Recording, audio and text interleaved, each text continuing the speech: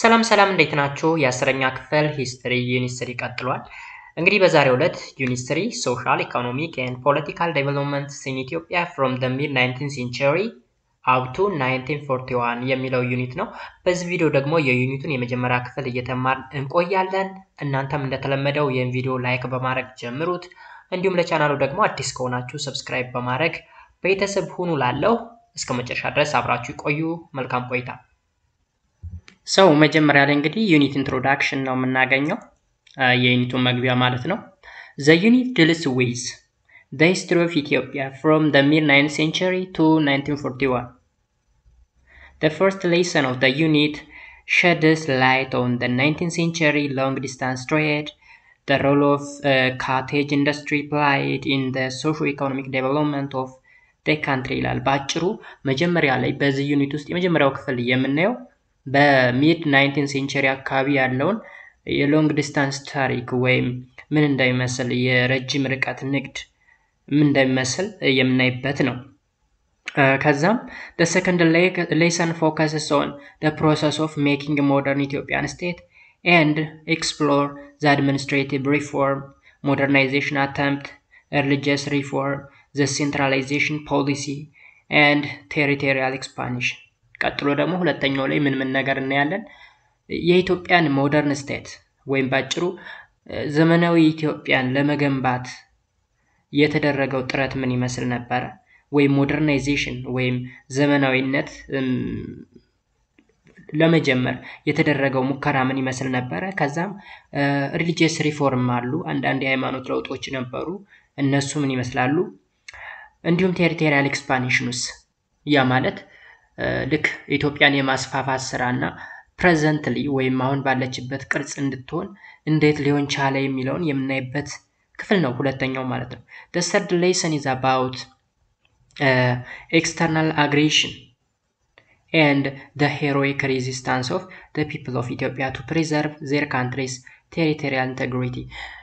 ሶስተኛው ላይ የምናገኘው ደግሞ የውጭ ጸባጫሪዎች አሉ። የውጭ ጸባጫሪዎች ስንል ለምሳሌ አውሮፓዎች ሊሆኑ ይችላሉ፣ ወር ጎረቤት ሀገር እነ ሱዳን እነ ግብጽ ሊሆኑ ይችላሉ። ለዘመናት አርፈው ያውቁም ማለት ነው። ሁሌ ኢትዮጵያ እንደተናኮሱ ነበር። እንዲሁም ሄሮይክ ሬዚስታንስ ማለት የኢትዮጵያ ጀግኖች ይህንን ኤክስተርናል አግሬሽን የተቋቋሙበት ወይም ያስወገዱበት መንገድ ምን ይመስል ነበር የሚለውን ነገር እናያለን ማለት ነው። Here you will study about the Napier expenditure, the Egyptian aggression, the Mahandist invention and the Italian encroachment into Ethiopian territory, which was sanctioned by the glorious Battle of Adwa in 1896. እንግዲህ ኤክስተርናል አግሬሽን አሉ ብለናል ወይም የውጭ ጸባጫሪዎች። እዚህ ላይ ግብፃውያንን ማየት እንችላለን እንደ ኢጂፕት አግሬሽን የምንለው ወይም የግብፅ ጸባጫሪነት። እንዲሁም መሐንዲስት ማለት ሱዳናውያን ማለት ነው ወይም ሱዳኖች። ከዛ በተጨማሪ ደግሞ ከአውሮፓ ኳ ብንመለከት ጣሊያን ኢትዮጵያን ለመውረር መታ ነበርና የሷስ አግሬሽን ምን ይመስላል ወይም ጠባጫሪነት ምን ይመስላል? እንዲሁም the glory of battle of Adwas ምን ይመስል ነበር የሚለውንም የምንዳስበት ክፍል ይኖራል ማለት ነው። The fourth lesson deals with the power struggle among the ruling elites from 1906 up to 1930. አይታችኋል። አራተኛው ደግሞ ቶፒክ ምን እንደሚሆነው ፓወር ስትራግል ነበረ ወይም የስልጣን ሽኩቻ ማለት ነው። ስፔሻሊ ከ1906 ይዞ እስከ 1930 ያ ማለት አጼ ምኒልክ ከሞቱ ጊዜ ጀምሮ እስከ ንጉስ ኃይለ ሥላሴ ሙሉ በሙሉ ስልጣኑን እስከያዘበት ጊዜ ድረስ ያለው የስልጣን ሽኩቻ ምን ይመስል ነበር የሚለውን የምናይበት ክፍል ይኖራል። The final section is about the fascist Italy aggression and the Ethiopian patriotic resistance. የመጨረሻው ደግሞ ምንድነው የሚሆነው? ጣሊያን ባይዘው ኢትዮጵያ ውስጥ የመጣችው ለሁለተኛ ጊዜ ነው። ሁለት ጊዜ መጣለች። አንደኛ በኮሎናይዜሽን ዘመን ያ ማለት አውሮፓ አፍሪካን የተቀራመተ ጊዜ እሷም ኢትዮጵያ ደርሳት መታ ነበረ፣ ሳይሳካላት ሄዳለች። በሁለተኛው ዘመን ግን በአጼ ኃይለ ሥላሴ ዘመነ መንግስት በ1930ዎቹ ምናምን አካባቢ የቀደሙን ለመበቀል መታ ነበር ማለት ነው ለሁለተኛ ዙር። ስለዚህ ለ5 ዓመት ያክል ኢትዮጵያኖች በጀግንነት ከተዋጉ በኋላ ሙሉ በሙሉ ሊያስወጧቸው ችሏል ማለት ነው። ስለዚህ መግቢያችን ይሄን ነው የሚመስለው ያሉት ቶፒኮች ምናምን ነገር ሰው ቀጥታ ወደ መጀመሪያው ቶፒክ እናልፋለን ማለት ነው። ከዛ በፊት ግን እዚህ ጋር እንግዲህ እንደተለመደው ኬተርሞች ይኖሩናል። የመጀመሪያው ሎንግ ዲስታንስ ትሬድ ነው። ሁለተኛ ካቴጅ ኢንዱስትሪ፣ አድሚኒስትሬቲቭ ሪፎርም፣ the battle of አድዋ፣ ቴሪቶሪያል ኤክስፓንሽን፣ ዳርኪ እንዲሁም ፋሲስት አግሬሽን የሚሉ ቃላቶች አሉ ወይም ተርሞች አሉ። እነዚህ ተርሞች በየቶፒክ ውስጥ የምናገኛቸውና ዲፋይን እያደረግናቸው የምናልፋቸው ነገሮች ናቸው ማለት ነው። ኦኬ So, the first topic is a long distance trade in 19th century and the cottage industry. Long distance trade in 19th century and the cottage industry. ምን ይመስላል? የረጅም ርቀት ንግድ የሚባል ነገር አለ። ከዚህ ቀደም 9ኛ ክፍልም 8ኛ ክፍልም ተምራችሁት ሊሆን ይችላል። So, the trade routes, people's interaction, major market center, the medium of exchange, the trade item. አሁን እዚህ ጋር ያሉትን ነገሮች ይዋቸው። ምን ነገሮች አሉ?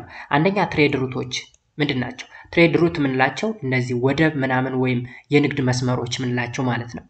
ፒፕልስ ኢንተራክሽን ማለት ደግሞ በንግድ ልውውጥ ጊዜ ሰዎች እርስ በርሳቸው ይገናኛሉ ወይም ኢንተራክት ያደርጋሉ። እሱ ነገር ምን ይመስላል? ሌላው ሜጀር ማርኬት ሴንተርስ፣ ዋና የገበያ ቦታዎች የሚባሉትስ እነማን ናቸው? and the medium of exchange ሲል መገበያያውስ ብር ነው፣ ዶላር ነው፣ ዩሮ ነው ወይስ መገበያያ የሚባል ነገር የለም ዝም ብሎ መለዋወጥ ነው የሚለውን ነገርም እናያለን። እንዲሁም በመጨረሻ ደግሞ ትሬድ አይተም ስንል ለንግድነት የሚውሉ አይተሞች ወይም ጥሬ ዕቃዎች ምንድናቸው?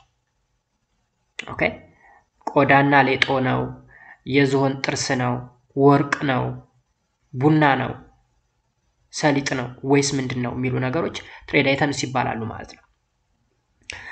In the 19th century, the people and politics that existed in the northern, southern, and eastern part of Ethiopia and the Horn were connected by two major trade routes that started from Bonga, the capital of Kaffa Kingdom. አይታችኋል። እዚህ ጋር አንድ መረዳት ያለባችሁ ነገር በ19ኛው መቶ ክፍለ ዘመን የደቡቡ፣ የሰሜኑ፣ የምስራቁ እንዲሁም የሆርኑ ወይም ምስራቁ አፍሪካ ምስራቁ ክፍል ማለት ነው ኮኔክት የሚሆኑበት ሁለት ሜጀር ትሬድ ሩቶች አሉ። ዋና የንግድ መስመሮቹ ሁለት ናቸው ማለት ነው። ከየት ጀምሮ? ከቦንጋ ጀምሮ። ቦንጋ ሁላችሁም ልታውቁት ትችላላችሁ። ደቡብ አካባቢ ካፋ የሚባል ቦታ አለ። የሱ ዋና ከተማ ነው ወይም ካፒታል ሲቲ ኦፍ ኪንግደም ኦፍ ካፋ ማለት ነው during that time። ስለዚህ ከቦንጋ ጀምሮ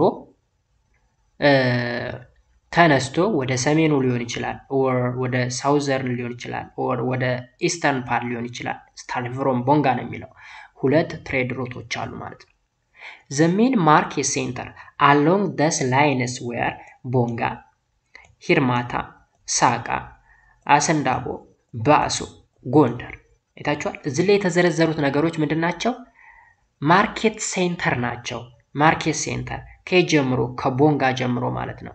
እንግዲህ እዩት እዚህ ጋር ትሬድ ሩት የሚባሉት እዚህ ላይ ራሳችን ላይ ሁለት ናቸው አለ። ሁለት ትሬድ ሩት አሉት አለ። ሜጀር ማርኬት ሴንተር የምንላቸው ደግሞ እነ ቦንጋ፣ ሂርማታ፣ ሳካ፣ አሰንዳቦ፣ ባሶ እና ጎንደር ናቸዋል። ኦኬ ስለዚህ ስንቱን መለስን? ከዚህ ከርሳችን ሁለቱን መለስን ማለት ነው።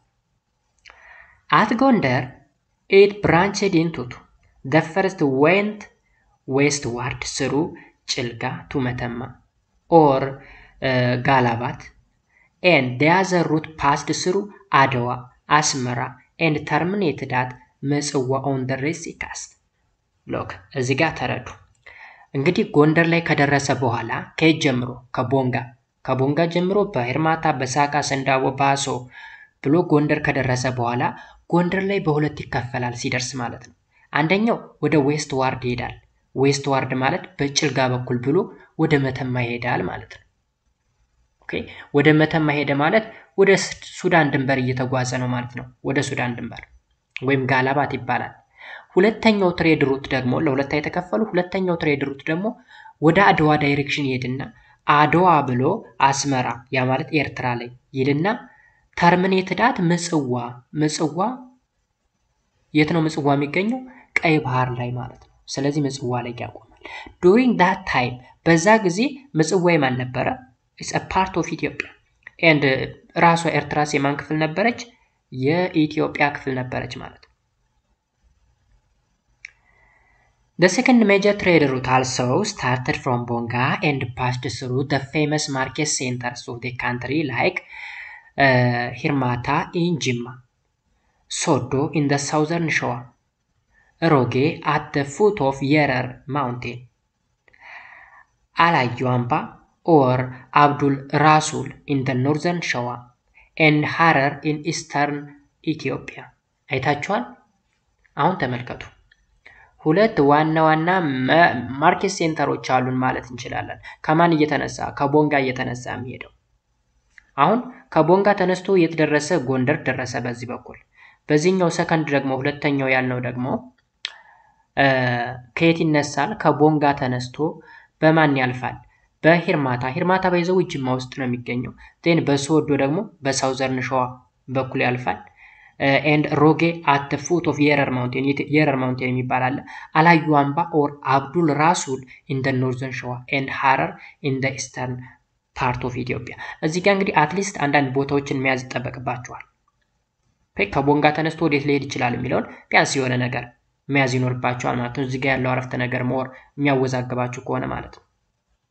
ኦኬ ቢኮዝ እዚህ ላይ የተዘረዘሩ ነገሮች አብዛኞቹ የኢትዮጵያ ክፍሎች ናቸው ማለት ይቻላል። እነ ቦንጋ ተዘርዝረዋል፣ እነ ሶዶ፣ እነ ሄርማታ ወይም ጅማ ውስጥ ሮጌ፣ እንዲሁም አላዩአምባ ኤንድ ሐረር። ስለዚህ ሄርማታ፣ ከዛ ሶዶ፣ ከዛ ሮጌ፣ ከዛ አላዩአምባ፣ ከዛ ሐረር። ሌላው ውስጥ ያለው ሌሎች ነገሮች ጅማ ለምን ተጠቀሰ? ሳውዘርን ሸዋ ለምን ተጠቀሰ? የረር ማውንቴን ለምን ተጠቀሰ? ኖርዘርን ሸዋ ለምን ተጠቀሰ? ኢስተርን ኢትዮጵያ ለምን ተጠቀሰ ካላችሁ ጅማ የሄርማታ መገኛ፣ ሶዶ ማን ነው? ሳውዘርን ሸዋ ሶዶ የሚገኝበት፣ እንዲሁም ደግሞ የረር ማውንቴን ሮጌ የሚገኝበት፣ እዚህ ጋር ደግሞ ኖርዘርን ሸዋ የተባለበት አላዩአምባ ወይም አብዶል ራሱል የሚገኝበት ቦታ ነው። ኢስተርን ኢትዮጵያ ላይ ደግሞ ሐረር የሚገኝበት ነው። ስለዚህ ሁለተኛው ሜጀር ትሬድ ሩት ይሄን ነው የሚመስለው ከቦንጋ ተነስቶ ማለት ነው። At Harar, the route branched into two. The first route went to Daila and the second Berbera, both on the Somali coasts of the Indian Ocean. ሎከዝጋ አሁን በመጀመሪያው ትሬድ ሩት ስንሄድ ከቦንጋ ተነስቶ ጎንደር ነበር የገባው። ጎንደር ላይ ሲደርስ ለስንት ተከፈለ? ለሁለት ተከፈለ። ዌስትዋርድ ሄድና አንደኛው በጭልጋ ብሎ ወደ መተማ፣ አንደኛው ደግሞ ባድዋ ብሎ አስመራን ብሎ ምጽዋ ነበር። ይሄኛው ደግሞ ከቦንጋ ይነሳና በሄርማታ ብሎ ሶዶ ይሄድና ከዛ ሮጌ፣ ከሮጌ አላዩአምባ፣ ካላዩአምባ ሐረር ላይ ሲደርስ በስንት ይከፈላል? በሁለት። አንደኛው ወደ ዛይላ ይሄዳል፣ ወደ ዛይላ፣ ሌላኛው ደግሞ ወደ በርበራ ይሄዳል ማለት ነው። ሁለቱም ግን የት ነው ያሉት? ሶማሌ ካስት ላይ ነው ያሉት። ሶማሊያ ላይ ኢንዲያን ኦሽን ላይ ነው የሚነኩት ማለት ነው። ኦኬ እዩ አሁን በስዕል ስታዩት ሞር ግልጽ ይሆንላችኋል። እዩት ይሄን ነገር። መነሻችን ማን ነው? ቦንጋ ነው። ቦንጋ የካፒታል ኦፍ ካፋ ኪንግደም። ዜን ወደ ተር ወደ ጅርማ ያለው እዚህ ጋር ጅርማ ነው የሚለው አይደለ? ሄርማ ማለት ነው። ሂርማታ እንጅማ። ዴን ተመልከቱ እዚህ ጋር ሄርማታ ወይም ጅረን ይለዋል እዚህ ጋር። ከዛ እዚህ ጋር ሳካ፣ ከዛ ሳካ ላይ አንደኛው በዚህ በኩል ሄደ፣ ሌላኛው ደግሞ በዚህ በኩል ሄደ። ከዛ አዩት የኛውን ወደ ሰሜን ዋርድ የሚሄደውን ብንሄድ ቦንጋ፣ ጅረን፣ ሳካ፣ አሰንዳቦ፣ ባሶ፣ ከዛ ድሬታ ብሎ ጎንደር ላይ ደረሰ በሉ።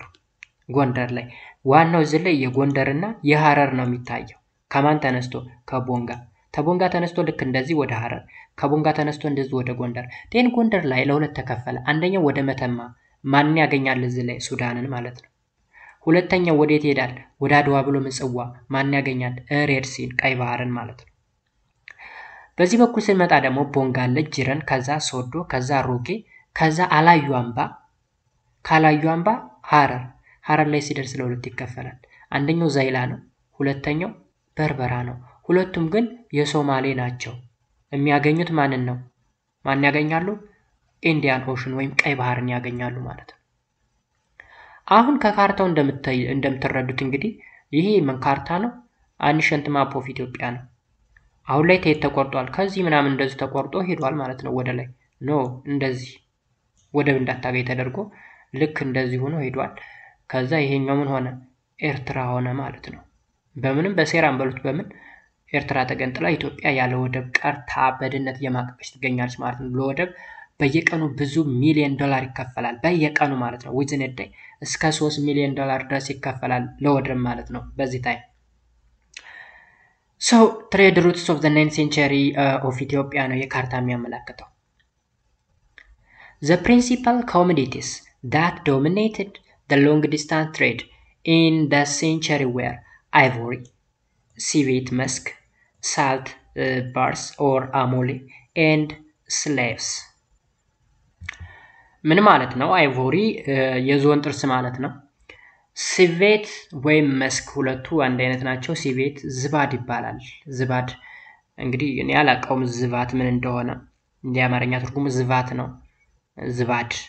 ዝባድ ግን ምን እንደሆነ አላውቅም። ዝባድ ምናልባት በዛ ታይም የነበረ ማቴሪያል ሊሆን ይችላል፣ አስፈላጊ የሆነ ማቴሪያል ማለት ነው። ሳልት ባርስ ወይም አሞሌ፣ ኢቭን አሞሌን ራሱ አሁን ላይ ያለ ጄኔሬሽን አያውቀውም ማለት ይቻላል። አሞሌ ሳልት ጨው ነው። ኦኬ አሞሌ ጨው ማለት ልክ የቴብል ሳልት የሚባል ነገር እንደ አራት ማዕዘን ቅርጽ ያለው ነው። የገገረ ማለት ነው። ልክ ጣውላ በሉት። ሞስት ኦፍ ዘ ታይም እሱ የሚሸጠው ለምንድን ነው? ለከብቶች ምናምን የሚልሱት አይነት ነው። ኦኬ እሱ አሞሌ ይባላል። ቴን ስሌቭ ነው። ስሌቭ ደግሞ ባሪያ ነው። ስለዚህ በዛ ሰዓት የሚነገዱ ንግዶች እነዚህ ናቸው። ዋና ትሬድ አይተሞች ማለት ነው። የዝሆን ጥርስ፣ ዝባድ፣ አሞሌ ጨው እንዲሁም ባሪያ ማለት ነው። ዘ ሳልት ባር ወይም አሞሌ reserved as the medium of exchange and were used side by side with Maria Theresa Taylor or MTT. look አሞሌ የሚባለው የጨው አይነት ሚዲየም ኦፍ ኤክስቼንጅ ወይም መገበያያ ገንዘብ እንደማለት ነው። አንድ አሞሌ ጨው ይዤ ሄጄ የምፈልገውን ነገር ገዝቼ እመጣለሁ በዛ ጨው፣ ምክንያቱም ገንዘብ ስለሌለ። ግን during that time instead of አሞሌ ወይም በጨው ፈንታ ማንን መጠቀም እችላለሁ? ማሪያ ትሬዛ የሚባል አለ፣ ጠገራ የሚባል ብር ማለት ነው። ከብር የተሰራ ብረት ማሪያ ትሬዛ። ምናልባት አንዳንድ ሰዎች ወደ ሰሜን አካባቢ ወደ ጎጃም ምናምን አካባቢ ላይ አንገታቸው ላይ አድርገውት ልታዩት ትችላላችሁ። ጠገራ ተብሎ ብር ነው፣ ክብ ነገር ሳንቲም የመሰለ ማለት ነው። እሱ ማሪያ ትሬዛ ይባላል። ማሪያ ትሬዛ የአውስትሪያ ንግስት ነች። በሷ ስም ነው የተሰየመው። so ማሪያ ትሬዛ ታለር was a coin introduced from Austria to the Horn of Africa region by Arab traders at the end of the 18th century. ማሪያ ትሬዛ እንዴት ነው ወደ ኢትዮጵያ ሊመጣ የቻለው ወይም የጠገራ የምንለው እንዴት ሊመጣ ቻለ ከተባለ በአረብ ነጋዴዎች አማካኝነት እንደ መገበያያነት ነው ይዘውት የመጡት።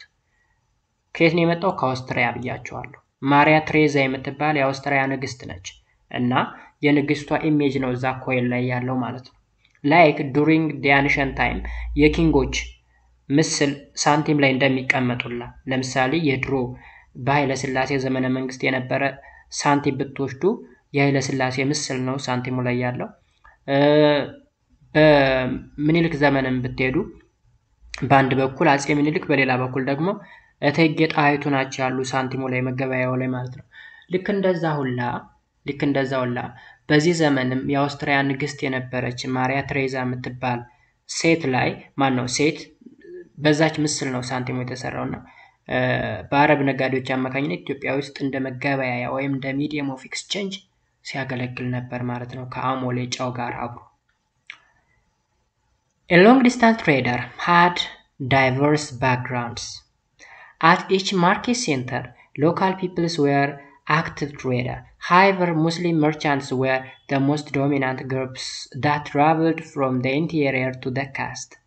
እንግዲህ ሎንግ ዲስታንስ ትሬድ አሁን ህዝቡ ምን አይነት ነው ኢንተራክሽኑ? እንግዲህ የሚሸጡ አይተሞችን አይተናል፣ ትሬድ ሩቶችን አይተናል፣ ማርኬት ሴንተሮችን አይተናል። ሜጀር ማርኬት ሴንተር የሚባል አሁን ደግሞ ህዝቡስ ኢንተራክሽኑ ምን ያክል ነው ካል ሎካል ትሬደሮች አክቲቭ ናቸው፣ አክቲቭ ትሬደር ናቸው። ስፔሻሊ ሙስሊሞች ደግሞ ሙስሊም መርቻንቶች the most dominant group ወይም አብዛኛውን ኮንትሮል ያደረጉት እነሱ ናቸው ማለት ነው። ቢኮዝ አንድ ነገር መረዳት ያለብን most of the time ኢትዮጵያ ውስጥ የእስልምና ሃይማኖት የተስፋፋው በስብከት አይደለም፣ በንግድ ነው። ስፔሻሊ በእነዚህ ትሬድ ሩቶች ወይም በእነዚህ በንግድ መስመሮች ላይ ከፍተኛ የሆነ የእስልምና እምነት ተከታይ የሚበዛው በዚህ ምክንያት ነው። አሁን እዚህ ላይ ካርታው ላይ ተመልከቱ። ለምሳሌ አሁን ይሄንን ኒውት ደዛይላ እና በርበራ የሚባል ሁለት ወደብ አለ። ዋና ወደብ አይታችኋል? ዋና ወደብ ማለት ነው። ስለዚህ በዚህ በኩል ምን ይበዛል? ይሄን ኢስተርን ፓርቱን ታያችሁት። እዚህ አካባቢ ማን ነው? አፋር ነው። እዚህ አካባቢ ሐረር አለ። እዚህ አካባቢ ሶማሌ አለ አይደል? ስለዚህ ሙስሊም ማህበረሰቡ የሚበዛው ኢስተርን ፓርት ነው። ኢስተርን ፓርት ለምን የሙስሊም ማህበረሰብ በዛ? ሰሜን ፓርት ላይ ደግሞ ለምን የኦርቶዶክስ ክርስቲያን በዛ? ደቡብ አካባቢ ላይ ደግሞ ለምን ፕሮቴስታንትም በዛ ብላችሁ ምናልባት ጥያቄ መጥቶላችሁ ሊሆን ይችላል። ግን ምላሹ ምንድነው ካላችሁ ትሬድ ነው። አሁን እነዚህ ንግድ መስመሮች ይዛችሁ ብትንቀሳቀሱ እነዚህ መስመሮች ላይ ከፍተኛ የሆነ የሙስሊም መጠን ያለባቸው ቦታዎች ናቸው ማለት ነው። በእነዚህ መስመሮች ላይ ስፔሻል ኢስተርን ፓርቱ ምክንያቱም ከአረቡ ማህበረሰብ ጋር ስለሚቀርቡ ማለት ነው። ይህን ነገር ያለ ነገር አይደለም ያነሳሁት፣ እዚሁ ላይ ስለምናወራበት ነው። ወደታች ለምንድነው የሙስሊም ዶሚኔሽን የበዛው ወይም እዚህ ጋር ዶሚናንት ግሩፕ ይላል አይደል? ሙስሊም መርቻንትስ ወይ ደግሞ ሞስት ዶሚናንት ግሩፕ ለምን ተባለ? ዶሚናንት ለምን ሆነ? ወይም በጣም በበርካታ ሁኔታ ንግዱን የሚያጣጡፉት ለምን ሙስሊሞች ሆኑ ካል ብዙ ጊዜ የሚነገደው ከየት ነው? ከአረብ ነው የሚመጣው እያንዳንዱ ነገር። ምክንያቱም እዚህ ላይ ምጽዋን ብትወስዱ ሬድ ሲያለ ከሬድ ተሻግረን ስንሄድ የምናገኘው የመንን ነው። አልፈን ሳውዲ አረቢያ ወይም አረቡ ማህበረሰብ ነው ውስጥ ያለው። ዛይላንን ብትወስዱ ተሻግሮ የመን ነው የሚገባው። በርበራም በዚህ በስር በኩል ብሎ ወደ ኢንዲያን ኦሽን ሊሄድ ይችላል፣ ግን የመንን ይነካዋል። ባጭሩ ከሙስሊም ኮሚኒቲው ጋራ ኢንተራክት ያደርጋል ማለት ነው። ስለዚህ በዚህ በኩል የሙስሊም አይዲዮሎጂ በዚህ ይገባ ስለነበረ የአካባቢ ከፍተኛ የሆነ የእስልምና ተከታይ ሆነ ማለት ነው። ምናልባት ስለ ሃይማኖት ስንመማር ይኖራል ወደታች ስለ ክርስቲያኒቲ፣ ስለ እስላም ወይም ስለ ሌሎች ሃይማኖቶች ስንማር እናየዋለን። እንዴት እንትን ሊል ቻለ የሚለው ነው። እዚህ አካባቢ ክርስቲያኒቲ ለምን ዶሚኔት አደረገ ምናምን የሚለው ነው እግረ መንገዳችን እያወቅን እንሄዳለን። እዚህ ላይ ግን አንድ ልትረዱልኝ የምፈልገው ነገር ምን አለ መሰላችሁ? እየተማርን ያለነው ታሪክ ነው። ታሪክ ደግሞ ጀስት እንደ ሳይንስ ነው። ቢኮዝ ሂስትሪ is a part of social science ነው አይደለ? እንደ ሳይንስ ማወቅ የምትፈልጉትን ማወቅ ነው። ከዛ ውጭ ግን አንዳንድ ሰዎች ስለ ሃይማኖት ሂስትሪ ላይ ስናወራ ሁሉም የየራሱን ሃይማኖት ሊያስከብር ይፈልጋል። ያ ማለት የሙስሊሙ ኮሚኒቲ አይ የኛ እንደዛ አይደለም የኛ እኮ እንደዚህ ነው ተብለን የተማርነው ይሄ ውሸት ነው ምናምን እያሉ በጣም የሚናደዱ ሰዎች አሉ። ፕሮቴስታንቱም በተመሳሳይ ነገር እንዴት እንደዚህ ምናምን ትላላችሁ ምናምን። እኔ ያወራው ያለሁት የተጻፈውን ነው። እኔ ያወራሁት ያለው ታሪክ ዘግቦ ያስቀመጠውን ሪያሊቲ ነው። ለምሳሌ ከርዕሴ እንዳልወጣባችሁ እንጂ የፕሮቴስታንት ሃይማኖት በ1517 ዓመተ ምህረት ተመሰረተ ወይም ተጀመረ ነው ታሪኩ የሚለው። ኦኬ አንድ የእስልምና ሃይማኖት ደግሞ ኦልሞስት በ622 ዓመተ ምህረት አካባቢ አልኩ። እዚህ ጋር አንዳንድ ሰዎች ምን ሊሉ ይችላሉ? አሁን ማሳሰብ ስለምፈልግ ነው። በ1517 ሳይሆን መጀመሪያም ነበር ለምንድነው እንደዚህ የምትል የሚሉ ሰዎች አሉ። እኔ አይመለከተኝም። እያስተማርኩ ያለው ታሪክ ነው። ኦኬ በዛው የተረዱልኝ። እስልምና ሃይማኖትን ያላችሁ ሰዎች እየተማርን ያለው ነው ሳይንስ ነው ታሪክ ነው እያወራን ያለ ነው እንጂ ያንዱን ኢንፌሪየር እንዲሆን ወይም ያንዱ ሱፔሪየር እንዲሆን አይደለም። እሱን እንደ ማስተዋሻ ያዙልኝ ማለት ነው። እንቀጥል። Among these were the northern Muslim merchants known as the Jabarti, the southwestern Muslim Oromo merchants known as አፍቃላ። አሁን እነዚህን ሁለት ነገሮች ያዙልኝ ከየተርም ናቸው። ጀበርቲ ኤንድ አፍቃላ። ጀበርቲ የምንላቸው እነማንን ነው ካል ኖርዘርን ሙስሊም መርቻንት የሰሜኑ የሙስሊም ነጋዴዎች ቢኮዝ ዱሪንግ the 19th century ሎንግ ዲስታንስ ትሬድ ላይ ፓርቲሲፔት የሚያደርጉ ወይም የሚሳተፉ ምኖች ናቸው ብለናል። ዶሚናንቶች ሙስሊም መርቻንቶች ናቸው ወይም በብዛት ሙስሊም ነጋዴዎች ናቸው። በዛም ምክንያት ሰሜን አካባቢ ያሉ ነጋዴዎች ወይም ወደ ምጽዋ የሚሄዱት ማለት ነው እዚህ ላይ ካርታውን ስናይ ልክ በዚህ ዳይሬክሽን የሚሄዱ ከሆኑ ምን ይባላሉ? ጀበርት ይባላሉ። ወደ የት የሚሄዱት ደግሞ አፍቃላ የምንላቸው ደግሞ ወደ ሳውዝ ዌስተር ወደ ደቡብ ምዕራብ አቅጣጫ የሚሄዱ ሙስሊም ኦሮሞዎች አሉ። ሙስሊም ኦሮሞ መርቻንቶች እነዚህ ደግሞ አፍቃላ ይባላሉ። አፍቃላ። ስለዚህ ጀበርቲ አፍቃላ። Moreover, the Argoba from the kingdom of Showa were also active merchants in the trade between Harar and the northern Somali coast. ሌላው ደግሞ አርጎባ የሚባል አለ። አርጎባ ኪንግደም ኦፍ ሾዋ ውስጥ የነበረ ስቴት ነው። እዛ አካባቢ ደግሞ እነዚህ አርጎባ የሚባሉት ደግሞ ከየት ወዴት የሚነግዱ ናቸው? በሐረርና በኖርዝ ሶማሊያ ኦኬ፣ በሐረርና በሰሜን ሶማሊያ አካባቢ የሚነግዱ ሙስሊም ነጋዴዎች አርጎባ ይባላሉ። አርጎባ እንደውም አረብ ገባ የሚል ቃል እንደሆነ ይነገራል። አረብ ገባ የሚል ማለት ቢኮዝ በዚህ መስመር ላይ ወይም በንግድ መስመር ላይ ስለሆነ ማለት ነው የተስፋፋ ያለ ሃይማኖቱ። እዚህ ላይ ሃይማኖት ምላችሁ ምናልባት ስለ እስልምና እያወራውም ስለሆነ ነው። ኦኬ ሶ ሃይማኖት በሁለት መልኩ ሊገባ ይችላል። አንደኛ በንግድ፣ ሁለተኛ በስብከት። አሁንም እንደነገርኳችሁ ስለ ሃይማኖት የምናወራበት የራሳችን ቶፒክ ስላለን እዛ ጋር እንቀጥላለን። ኦኬ ዋትስ ኔክስት? ዘ ሮል ኦፍ ካቴጅ ኢንዱስትሪ። ካቴጅ ኢንዱስትሪ ምንድነው? ሮሉስ ሚናውስ ምንድነው? The cottage industry and handcraft technology existed in Ethiopia since the time of immemorials. Okay? cottage industry ምንድነው? handcraft technologies ምንድነው? መጀመሪያ እያወራን ያለነው ስለ cottage industry ስለሆነ what does it mean cottage? ኮቴጅ ማለት የጎጆ ማለት ነው። የጎጆ አሁን ኢንዱስትሪ በሁለት ልንከፍለው እንችላለን። ሞደርን ኢንዱስትሪ እና ኮቴጅ ኢንዱስትሪ።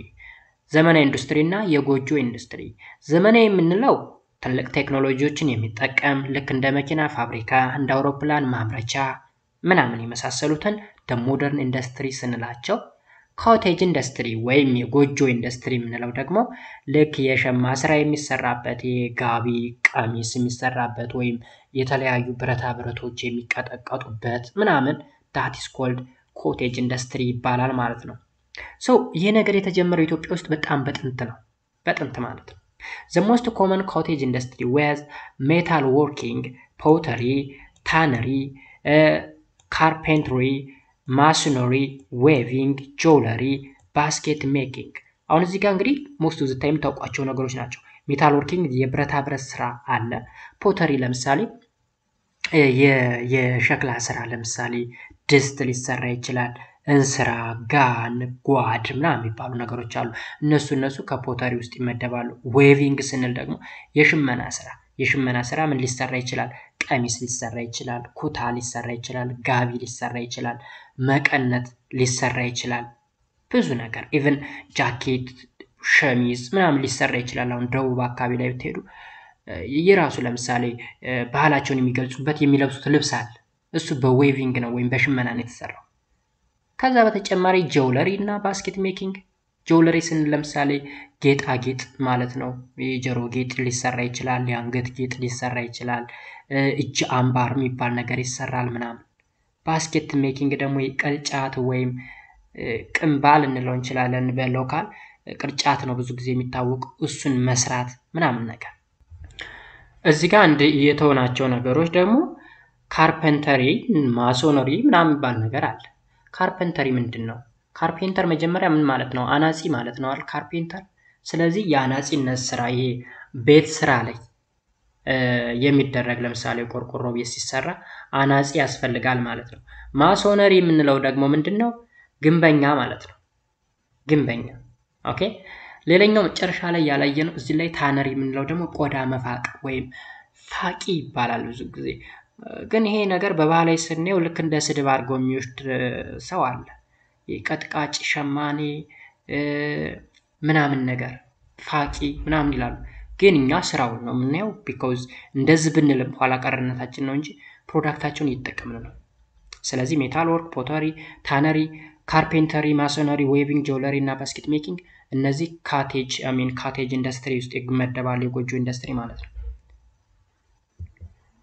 The general public attitude towards artisans was not at all encouraging, as they were mostly disdained and marginalized ምናምን ነገር ይላል። እዚህ ጋር ምን ሊል ፈልጉ መሰላችሁ? አሁን የነገርኳችሁ ነገር ነው።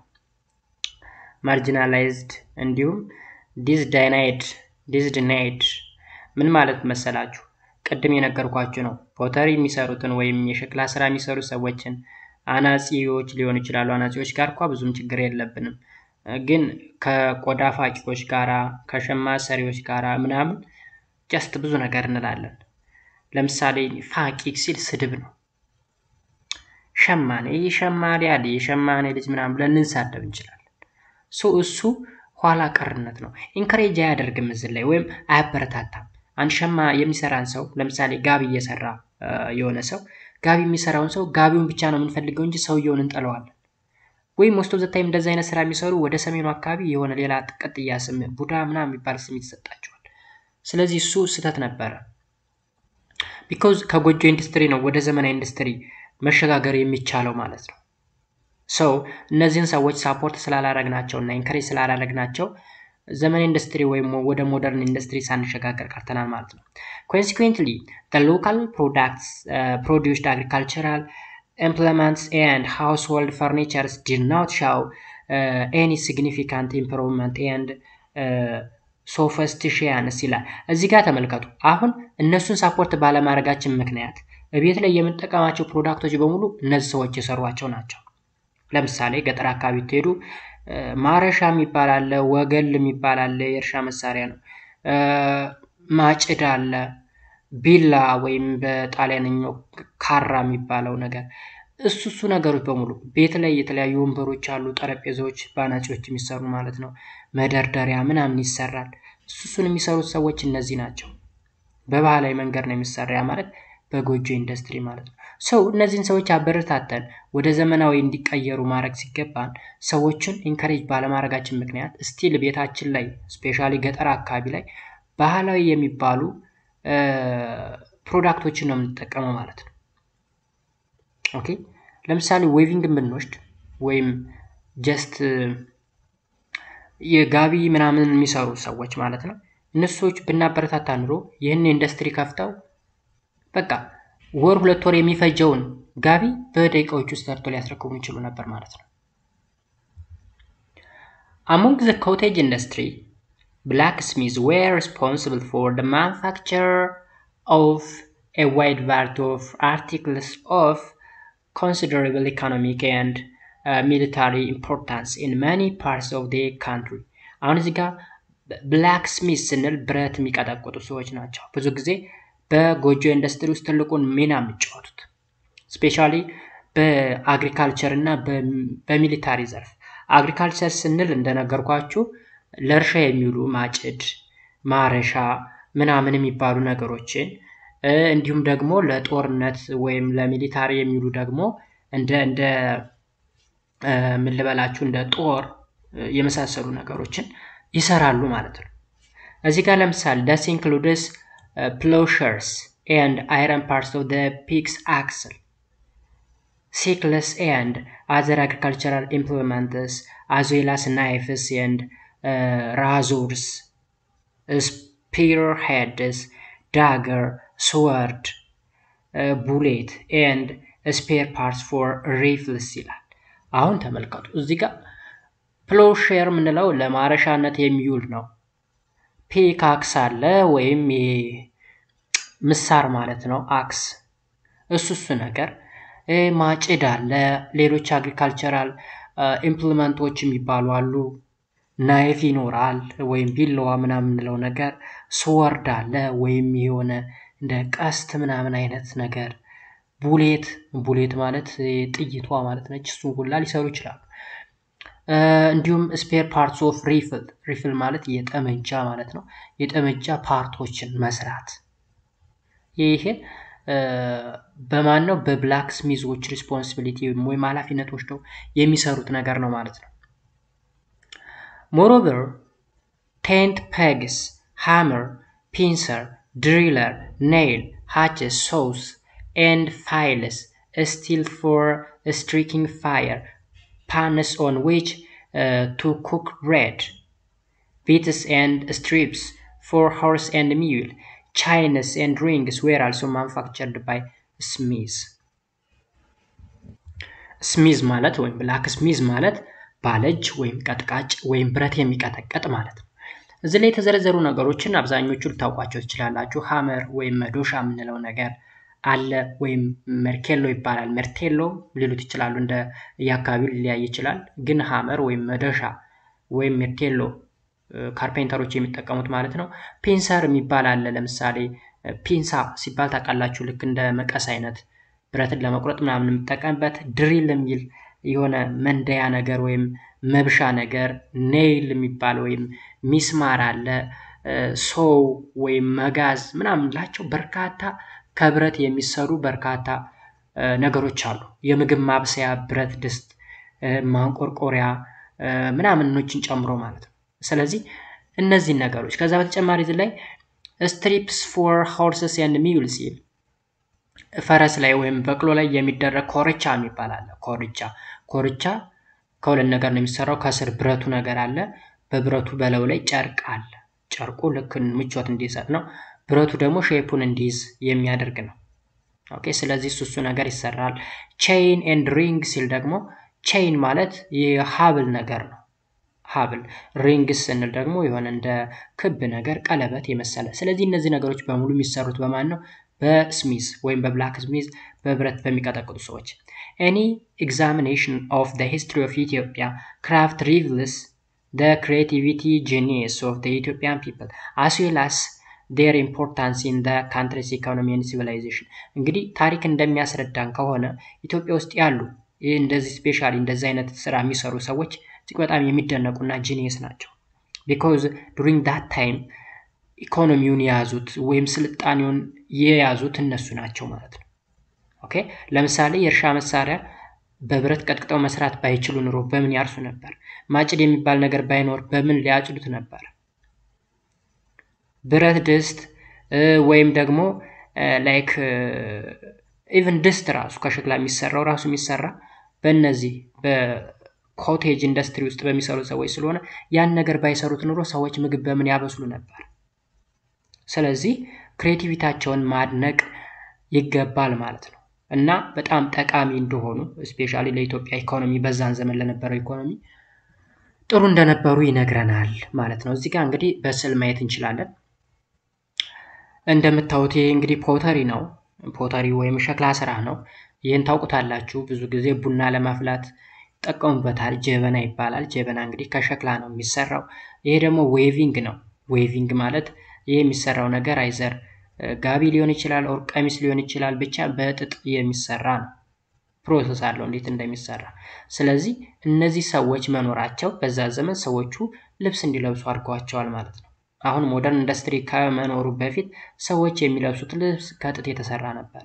ስለዚህ ጥጥን ወደዚህ ልብስነት መቀየር መቻላቸው እጅግ የሚደነቅ ነው። ከዛ በተጨማሪ እዚህ ላይ ለምሳሌ የስፌት የሚባሉ የስፌት ወይም የእጅ ስራ ናቸው። እዚህ ላይ እንደምታዩት ሞሰብ ነው። እዚህ ጋር የምግብ ማስቀመጫ ነገር አለ። ኦኬ፣ ስለዚህ እነዚህ ነገሮች የኮቴጅ ኢንዱስትሪ ውስጥ ያሉ ነገሮች ናቸው ማለት ነው። ኦኬ፣ ሶ ሎካል ፕሮፌሽናል ዲፈረንት ሃንድ ክራፍት ፕሮዳክት ይላል። እዚህ ላይ ያሉ ነገሮች በሙሉ ሃንድ ክራፍት ወይም የእጅ ስራ ወይም የእደ ጥበብ ስራ ውጤቶች ናቸው ማለት ነው። ሶ ጋይስ የዛሬው ክላስ ይሄን ይመስል ነበረ። አይ ሆፕ የሆነ ጥሩ ነገር እንዳገኛችሁ ተስፋ አድርጋለሁ። ግልጽ እንደሆነላችሁ እጠብቃለሁ። ያልገባችሁ ነገር ያላችሁ ነገር ካለ እንዲሁም ሀሳብ አስተያየት ካላችሁ ኮሜንት ሴክሽን ላይ ብታሳውቁኝ የሚደርሰኝ ይሆናል። ቪዲዮውን ላይክ እንድታረጉት አሁንም እጠይቃለሁ ከተመቻችሁ ማለት ነው። አዲስ ከሆናችሁ ደግሞ ሰብስክራይብ በማድረግ ቤተሰብ እንድትሆኑ በድጋሚ እጠይቃለሁ ማለት ነው። ፓርት 1 ይሄን ይመስል ነበረ። በሚቀጥለው ደግሞ ፓርት 2 ትንሽ ሰፋ ያለ ቶፒክ ይኖረናል እዚህ ላይ the making of modern Ethiopian state from 1855 up to 1930 እንግዲህ ከ1855 እስከ 1913 በጣም ረጅም እድሜ ነው። ስለዚህ በዚህ ዘመን ውስጥ ኢትዮጵያን ለመገንባት ወይም አሁን ያለችውን ኢትዮጵያን ቅርጿን እንዲይዝ ለማድረግ የተደረገው አተምፕት ወይም ሙከራ ምን ይመስላል የሚለውን ነገር የምናይበት ፓርት ይሆናል ማለት ነው። ፓርት 2 ላይ እንገናኛለን። እስከዛው ድረስ በያላችሁበት ሰላማችሁ ይብዛ። መልካም ጊዜ